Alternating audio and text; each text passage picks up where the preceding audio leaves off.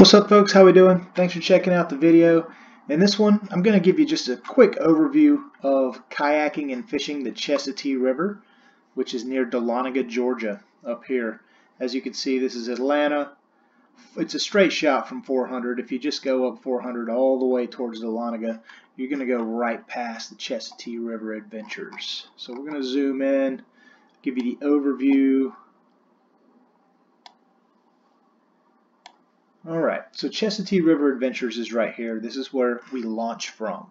You can rent kayaks here as well too. They're great guys, and they're open on the weekends in the summertime. Swing on through, they've got good prices, and they have a shuttle service as well too. So we'll launch at Chestatee River Adventures here. As you can see, the river winds around.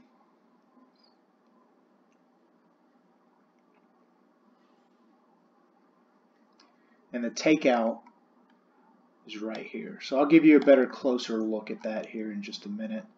And that's the little shoals that you hit. I think so. Let me see. No, it's this one. That's going to be the bigger shelf that you go through. We'll talk about that in a minute. But this is going to be where you take out at. It's really obvious where you get out. That's typically, it's a busy river. You're going to see other people out there. Chestatee River Adventures is renting boats and that sort of thing. And there is a launch right here, so you can't really miss it. You'll see the parking lot from the river, and you'll also see the launch and most likely people in and around the launch. So this is going to be your takeout location. This is Highway 19. I'll show you where that connects, and this is 400 straight out from Atlanta. So you'll go all the way out to where 400 ends, hang a left, and there's your takeout location. So let's see, we'll go on up here to Chestatee River Adventures. Same road. It's really convenient, the launch and the pickup. As you can see, launch right here, same road, pickup right here. And Chestatee River Adventures does offer shuttles, but you guys know how I roll. Typically you go with friends and everyone meet at the downstream takeout.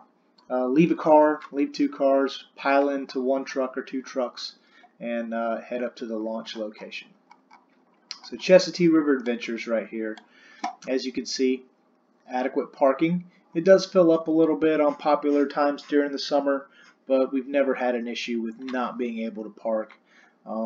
Again, I drive a smaller vehicle with a roof rack. I'm not trailering any kayaks, but there should be room for you if you do have kayaks on a trailer. So this is where we launch. We launch right here.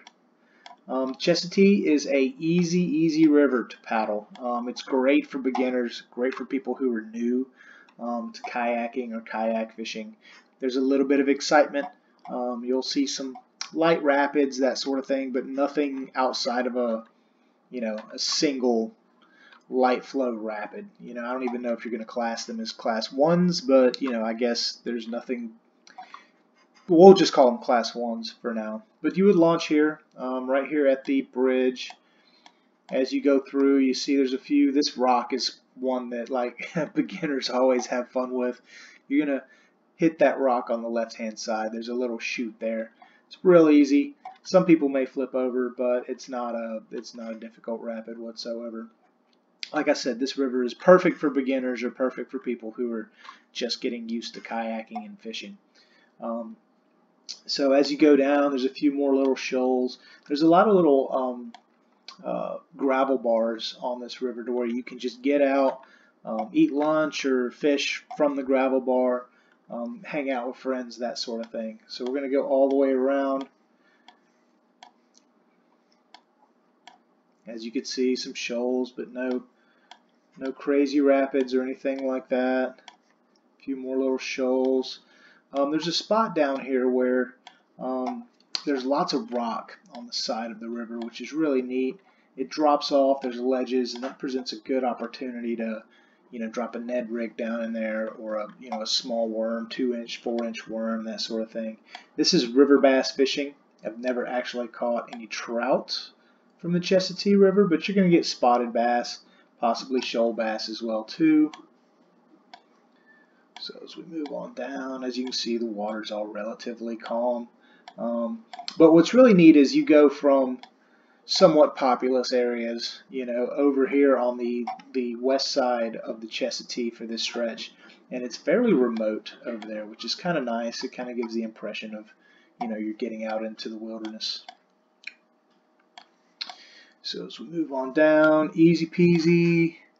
You may see some people, there's some, you know, dirt roads along the river. You may see some people fishing on the river or camping or riding around in four-wheelers, that sort of thing. This is going to be your most challenging rapid. Let's see if I can pull it around. There we go. Challenging rapid of this stretch of the Chestatee.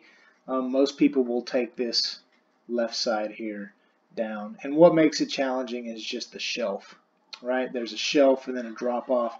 You kind of have to hit the, you know, thread the needle and commit to it.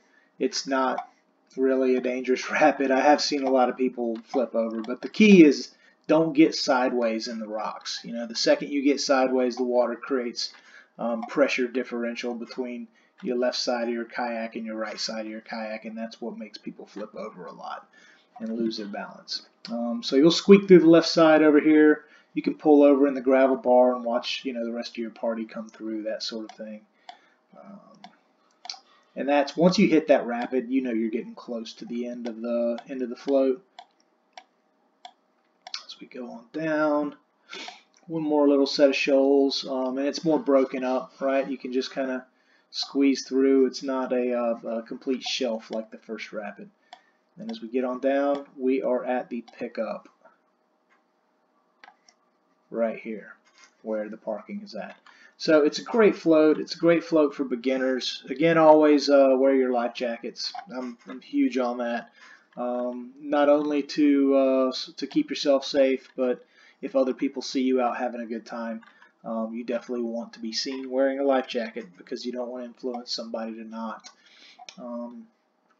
So that is the Chestatee River float right by Chestatee Adventures.